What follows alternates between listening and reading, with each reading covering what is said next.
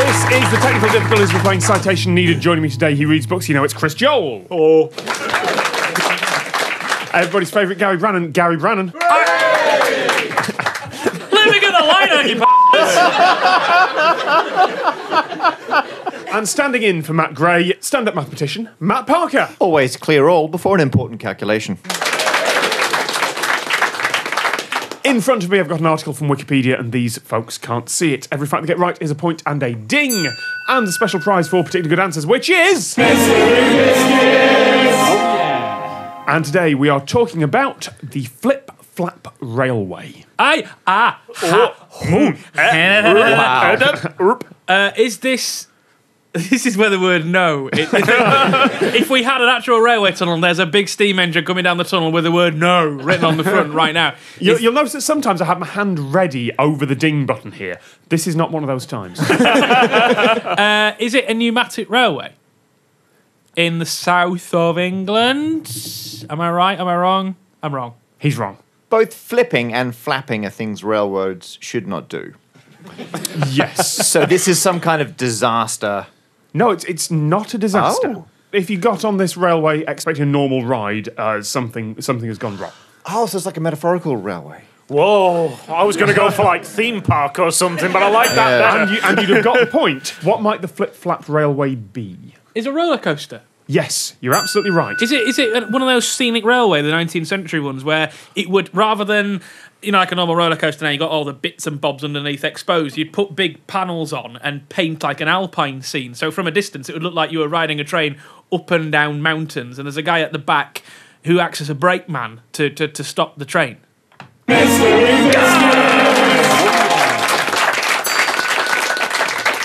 The interesting thing about that is no.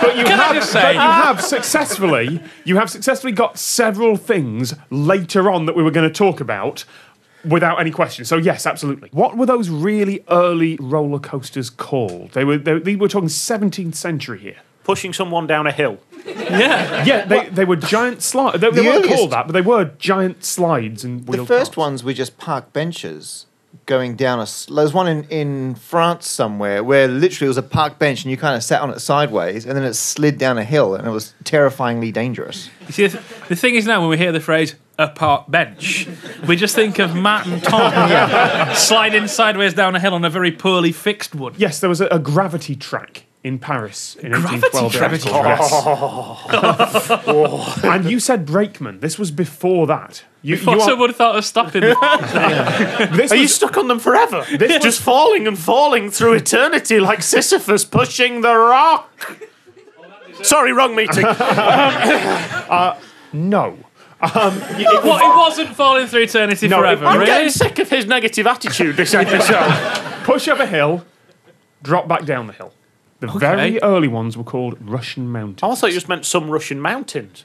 Well, this is what they originally were. Russian sled rides on hills of ice that they'd been constructed. I see. So that's where the name came from. And So up until the point someone went to Russia and saw a mountain that had ice in it, nobody had the idea of even sitting on a cart and riding down a steep hill. Not specially constructing an ice hill 200 feet tall to slide down. I'll grant you, that would be difficult in Norfolk. Then you started getting the scenic railways. Now, you talked about brakemen. It's done with a guy at the back who acts as the brakeman and just puts the brakes on in the right place rather than any kind of retarding device that you might have on the wheels like you would now. Oh, brilliant. So if he decides to let it all hang out, you get a... Well, if he does that on that height, everyone's seeing it, let's face it. Like the brakeman's the opposite of a hype man. Yeah. Right, so instead of someone going, yeah, there's a guy going, I don't know. Go steady or I could make this dead boring for you. Yeah. You're right, he is the fun killer of the roller coaster world, isn't he? Not that, too much fun. Yeah, There we are. no, everybody be calm. There is also something here in America that is an early roller coaster that is called the Morch Chunk Switchback Railway. I both trust and utterly distrust that ride. I'm just trying to imagine, like, who thought the word chunk was a good word to put? Well, that's the name of the place where it was. This was a 9-mile track. I don't know what it is, but we're going. Smash cut Smash right now. Is it just some old railway? It was one of the very first permanent railways in America. Is it like that bit in Indiana Jones 2? You Go know on, what? press it. Go on, I saw you go. Yeah, I did, because this is 1827. So what didn't they have for this railway? Power. Harrison Ford. Just. Lucasfilm special effects. Yeah, they didn't have that. So obviously, gravity, they can get cars down. How do they get the cars back up? Girt big men shoving up. Are you close? Whoever's on the ride next. You say ride. This to start off with was just genuinely a railway to move coal. So Someone would have managed to sneak onto that. Yes, you're absolutely right. When there was downtime, people would just sneak onto it and ride the cars down. But how do they get the cars back up? I guess it's not a loaded car pulls down an empty car scenario. No. here. Levitation. Horses. Yes, you're absolutely right. Mules. Yeah. But they would send down enough cars, and then they would send down the mules In the car. In the car. in the car. Oh, they and in get fact, a yes, ride. have a point. And then Oh, that's the little Probably not how they felt about it, Gary. Yeah, but the first time they might be like, what the hell is all this? We all would be. But then they'd be like, fantastic. They'd be going down the little ears and be flapping in the window like that. I think you've chronically misunderstood what it is to be a mule, my friend.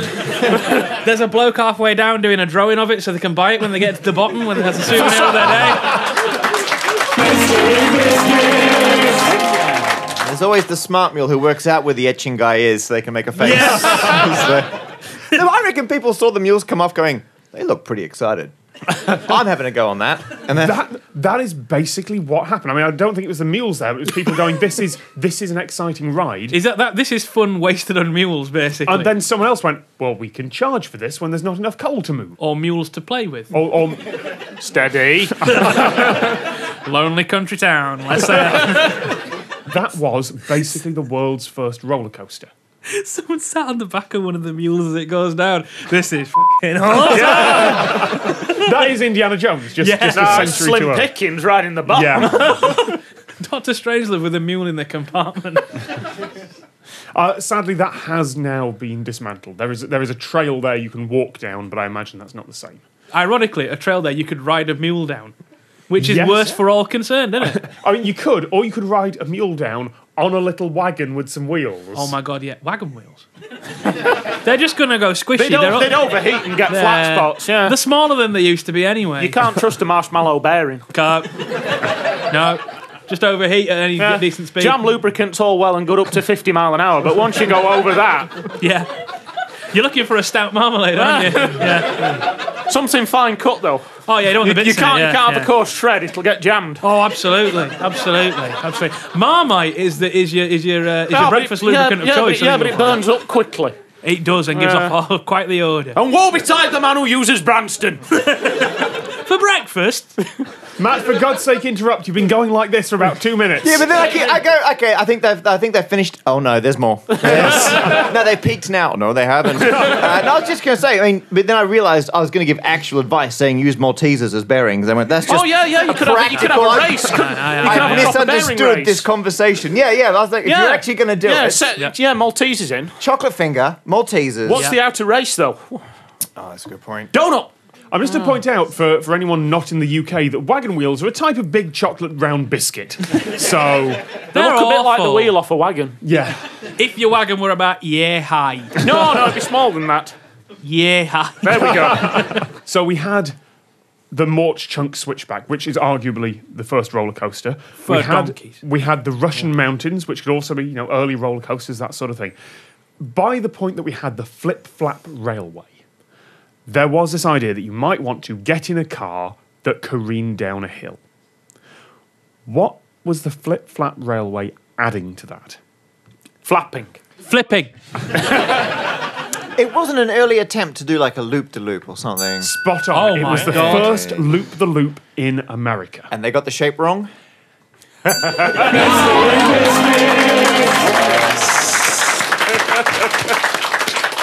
Were they lured in by the easy appeal of a nice circle? Yes, they were. Would you like to tell us some more about this? They didn't think about having a nice consistent amount of acceleration on their passengers, and they were either passing out or bleeding from the eyeballs by the time, or both. They're not mutually exclusive. Those poor donkeys.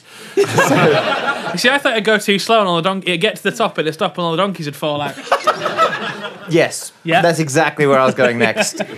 No, because the problem is, right, the amount pushing you out as you're turning, I'm going to be very careful here, or physics teachers will email me afterwards. It depends on the rate at which you're curving. And so to stop people from falling out at the top, because the curvature of a circle is pretty consistent, by the time you get to the top, you've got to be going bloody fast to have enough force to keep you in your seat. Or the mule. And so what you want to actually do is change the rate at which your loop is curving to give you extra force where required. And so you don't have to do it all with speed, you can do it with curvature instead. Whereas they tried to do it all with speed and it didn't end well. Yes, they tried. I've already given you biscuits for that, but I feel like a round of applause is required for that thing. No further biscuits will ever be issued. That wins them all, I think. A circle is too big, so they're using an ellipse to get you over the top very quickly. How many Gs were they roughly pulling on this centrifugal railway, as it was called? Anything above, where does it get painful? Like, it must be over 4. I think modern roller coasters, you can briefly pull about 5 Gs. Yes, so they were probably clipping 7 or 8, and that's going to be very uncomfortable. Yes, it actually pulled 12 Gs. Oh my God. Yeah, it's not good. Not only is it a circular loop, it's only a 25-foot circular loop.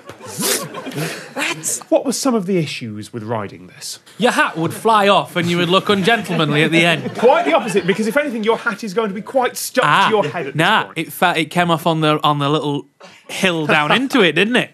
No, discomfort and neck injuries from whiplash. I wouldn't put discomfort first in that list. So. Oh dear. Discomfort, and now I'm like this. Yeah. What do they test this with, by the way? This is at Sea Lion Park at Coney Island, New Sea York. lions. No. Seals. Irons. Okay, not donkeys, not people, not sea lions. Other livestock. Monkeys. Of course. Sandbags and monkeys were put down. Sorry. Sandbag. Should we throw some monkeys in while we're at it? Yeah, go on. They'll enjoy it. The donkeys did. Sea Lion Park became Luna Park, as say famous names and all that.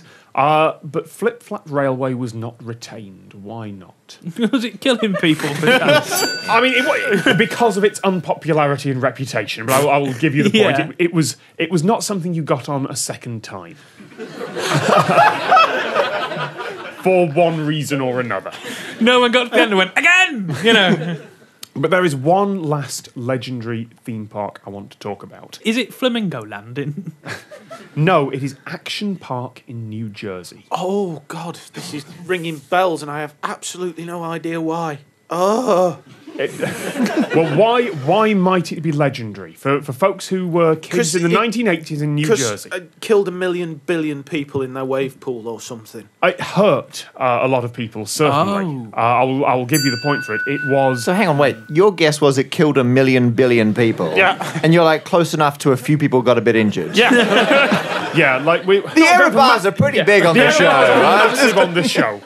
Like, feel free to chuck some ideas. And the reason I mention this in particular, to do with all the other things we've talked about, is that they had the Cannonball Loop. Uh-oh. Which is very similar to a few of the things we've talked about, with one important difference. In a summer park, in a theme park, what did they have that was a loop-the-loop? They attempted a water-based loop-to-loop. Yes, they did. It was at their water park. How do you do that? Isn't the water just going to fall off at the top? Yes. And be a shower? The thing about water is it follows the laws of physics.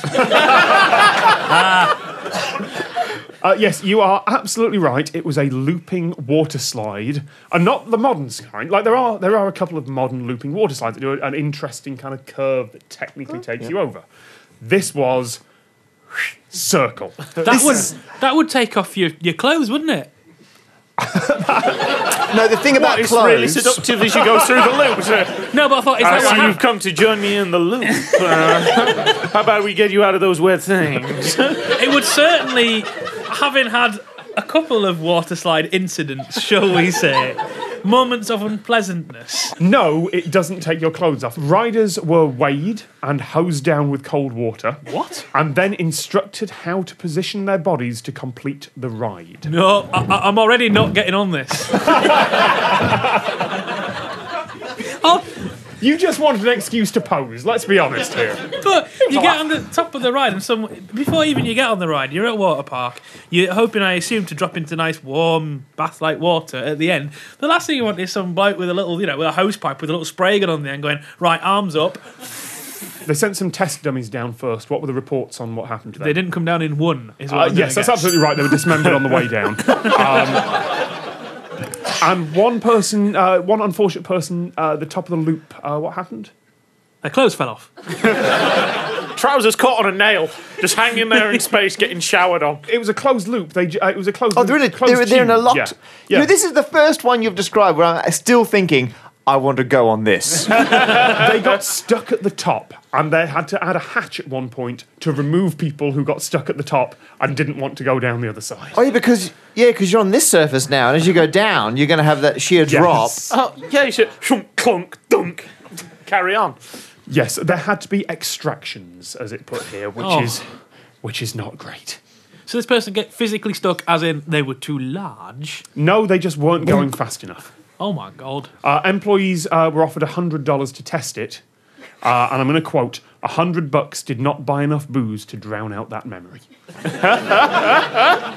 I'm with Matt. I want to go on this. Oh, yeah. At the end of the show, congratulations, Matt, you win this week. Congratulations. You win a brand new armoured fighting vehicle that is actually an old fighting vehicle, just rebooted to look modern. It's a J.J. Abrams tank. Oh. So with that, we say thank you to Chris Joel, to Gary Brannan, and to Matt Parker. I've been Tom Scott, and we'll see you next time.